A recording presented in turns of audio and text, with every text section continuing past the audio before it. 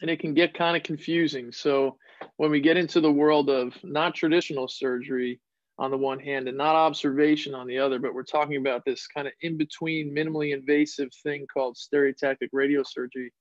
What does that mean? It's a big set of words, a big term, not all that common. So the way that I try to tell my patients to think about it is stereotactic radiosurgery is a generic name for a technique, kind of like photocopy.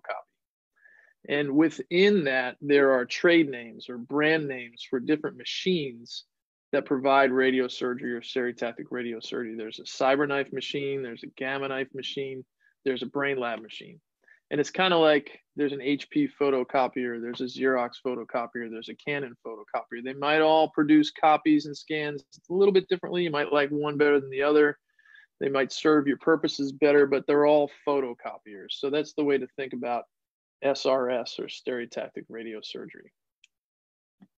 And then when you break down the term stereotactic radiosurgery, what does each term really mean? So all that stereotactic means is that your team has to put your vestibular schwannoma in a three-dimensional box somehow in order to get the radiation there. So stereotactic is just that high school math where you got your X, Y, and Z coordinates. You create this 3D box, and the computers nowadays can get a target within that 3D box. And that's a stereotactic coordinate system. So stereotactic just means X, Y, Z. We find some coordinates and we can circle little things in that box and treat them.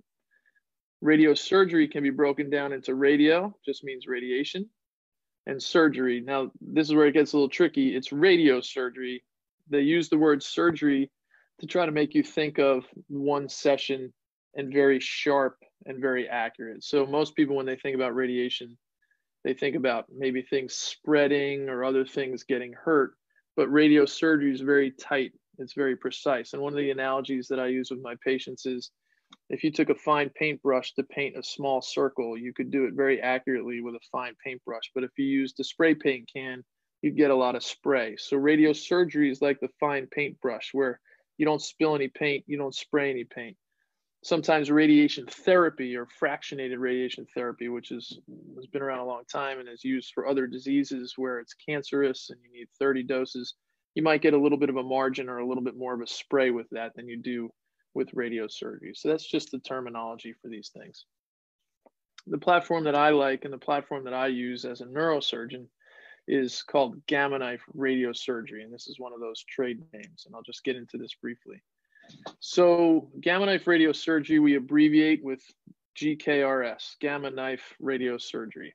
And it's a very nice, accurate platform that can use either a head frame to keep people's heads nice and steady and keep things accurate, or it can use a mask. So this is just some pictures from our clinic of the Gamma Knife head frame here. It's a 4-post system with a ring on the bottom. This is what it looks like when it fits on a patient's head.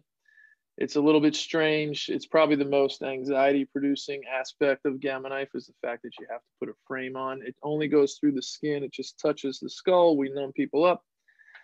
People in their 90s blow through it just fine. People who are young do it just fine. Most of the anxiety is thinking about it, but it actually is, it's been around a very long time and it makes the machine extraordinarily accurate. So frame-based is great.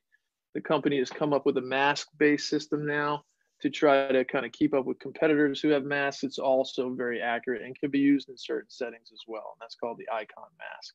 And that's shown down here. It's a mask system that's molded to people's faces. And then using an optical camera and a little thing on the nose, we control for motion. So both are available. And then when you think about, well, what the heck are you guys actually doing when you do this if you're not doing surgery? What we do with Gamma Knife is we get an MRI scan or a CAT scan in that ridiculous looking frame. And then we send those images to a workstation. This is a screenshot of that workstation where you'll see here's a vestibular schwannoma, acoustic neuroma in 3 different planes. It's the white spot. And then we put doses in here that are extremely tight.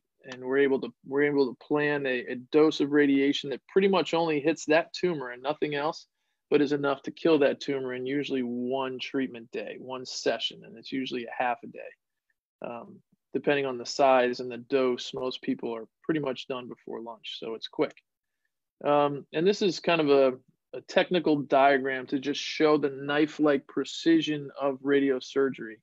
We like to say knifeless because we think knife confuses people, but what you're just seeing here is that basically, if we want to prescribe a certain dose of radiation to the tumor, everything around it doesn't see much. So the dose here, you see like a waterfall just dropping off precipitously. It doesn't drag out like these curves. There's a very steep drop off. So there's not a lot of injury or excess dose of radiation. That structures really close to the tumor don't see much radiation. That's what makes it so safe and so effective.